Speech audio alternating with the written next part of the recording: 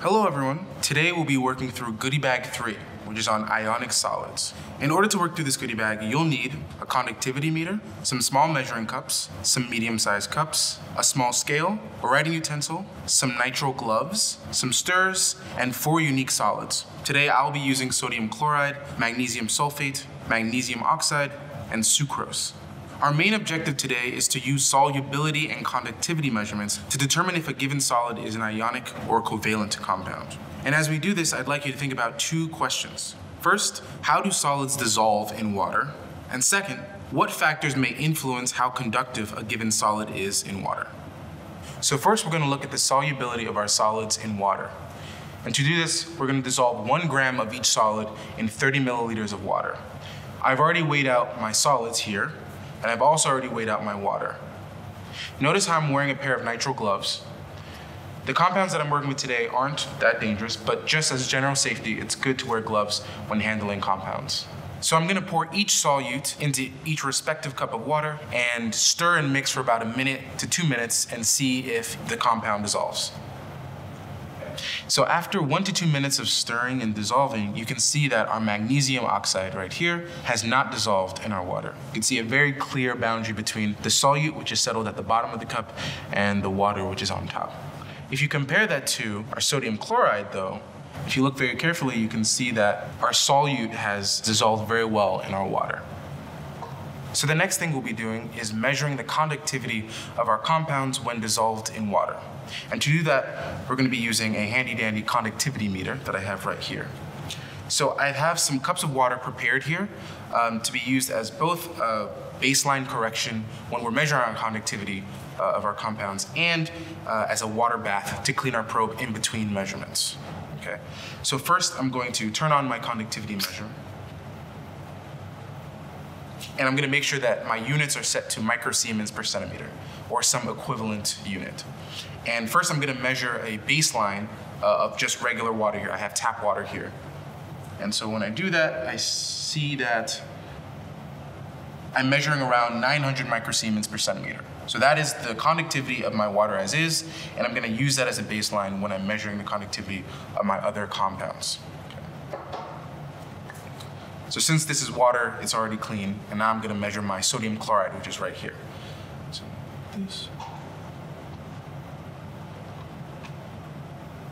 And so right now I'm reading around 4,700 microsiemens per centimeter for my sodium chloride. I'm going to take note of that, and eventually when I'm collecting my data, I'm going to subtract my water baseline from this value here. Make sure in between each measurement that you dip the probe in a water bath to clean it, and you can continue on with the rest of your measurements. So the last experiment we're going to do today is to measure the solubility of our compounds in water, except with 2 grams instead of 1 gram. So I've measured out an additional 1 gram of each solid here, and I'm just going to pour each one into each respective cup, mix and stir, and after 1 to 2 minutes, I'm going to see if each compound is dissolved. So again, we have our magnesium oxide after round 2 of solubility. Again, we can see that our solute has not dissolved in water. There's a very clear boundary between the water on top and the solute on the bottom. So in this case, round 1 of solubility and round 2 of solubility look identical, but it may not be the case for our other 3 solutes. All right, so now that we've finished our last solubility test, let's put all our data, our first solubility test, our conductivity test, and our second solubility test on the board. So here we have a chart of all the data from our experiments. I have the compounds that we use going down right here, and I have solubility here at 1 gram and 2 grams, and conductivity after water subtraction here. So before going into this data, first thing I would like us to notice is that for sodium chloride and for magnesium sulfate, these conductivity values are much lower than I expected. This should be closer to 10,000 microsiemens, and this should be closer to 8,000 microsiemens per centimeter. But the fact that we're able to measure conductivity for these respective compounds gives us insight into what type of compounds they are. So first, if we look at sodium chloride, we can see that at both 1 gram and 2 grams, our sodium chloride was able to dissolve in water, and we're able to measure conductivity readings for this. This means our sodium chloride was able to dissociate into ions when dissolved in water, and this is an extra check for us to determine that sodium chloride is indeed an ionic compound. Next, we can look at magnesium oxide, and we can see that for magnesium oxide, at 1 gram and 2 grams, we weren't able to dissolve our magnesium oxide in water. And not only that, because of that, we weren't able to measure any conductivity. But we know that magnesium oxide is an ionic compound just from our understanding of bonding. So we have to think more closely about why this is the case. So magnesium oxide and sodium chloride are both ionic compounds, but magnesium oxide has a much higher lattice energy than sodium chloride.